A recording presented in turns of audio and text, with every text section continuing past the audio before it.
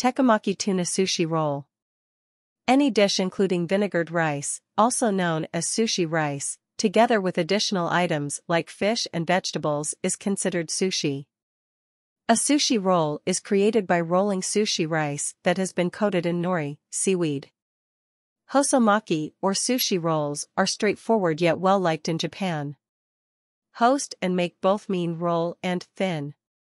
Because there are also thick rolls, known as futomaki, we say thin.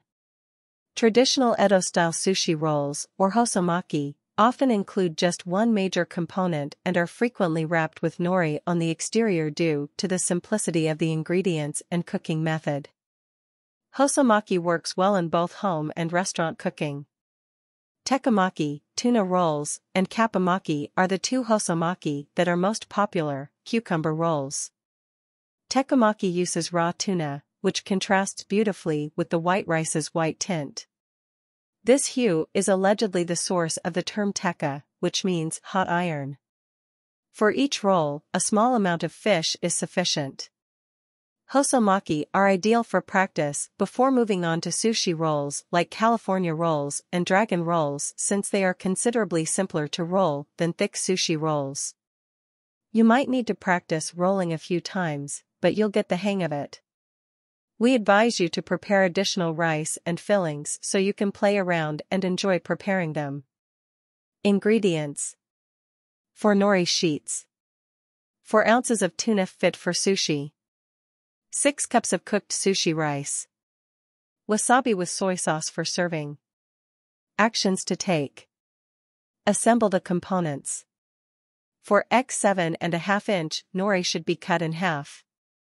Slice tuna into long, thin sticks that are 7.5 inches long and half an inch thick. To roll the bamboo sushi mat away from you, place it flat on a work surface with the bamboo slats arranged from left to right. A nori sheet should be placed on top of the bamboo mat, makisu, with one of the long edges of the seaweed close to the mat's front edge, the edge near you. On top of the nori sheet, spread roughly 3/4 cup of sushi rice. Stack the tuna and rice horizontally. The bamboo mat should be rolled up while pressing forward to cylinder form the sushi. The sushi mat should be used to help you roll from one end of the mat to the other. Rolls should be tightened like roll cakes, with the bamboo mat being pulled tightly and firmly pressed. Take the roll off the mat. Continue until all rolls are completed. Before cutting sushi, clean a knife with a damp towel. Roll the sushi and cut it into bite-sized pieces. Serve immediately with wasabi and soy sauce.